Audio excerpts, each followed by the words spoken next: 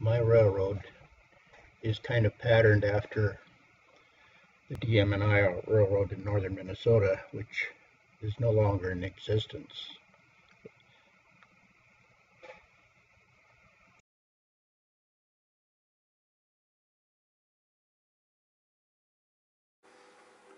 I've programmed a graphic display that will allow me to control switches, set signals, and plan routes. As an example, up here is number 2 switch.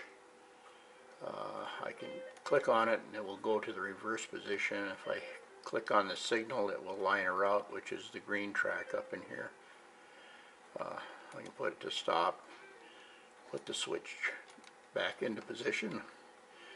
Longer routes, I can go there and the track will turn green and go under the tunnel, and as I can line a route all the way to the ore docks from the Iron Range that way. All of the switches run from this display. These are I/O boards that I made to operate off of a printer port on a computer. So I have 2 printer cards in a DOS computer that my graphics is running on. The left-hand board is the output board that runs the switches and signals, and the right-hand board will be an input board that will read all of the block circuits on the tracks, which will be my primary inputs.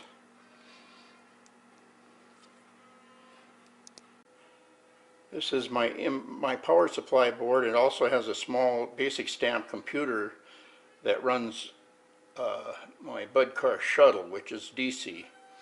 The shuttle will run back and forth to one end to the other, slow down and stop at the stations, wait a while, and then go in the other direction all on its own.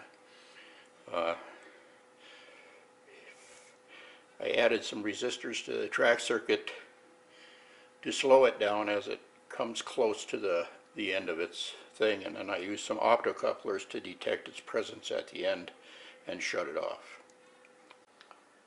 This is the ore docks with a model of the Edna G, which is the tugboat used on the DM&IR for lining ships up into the docks and harbors. It's now a museum in Two Harbors, Minnesota.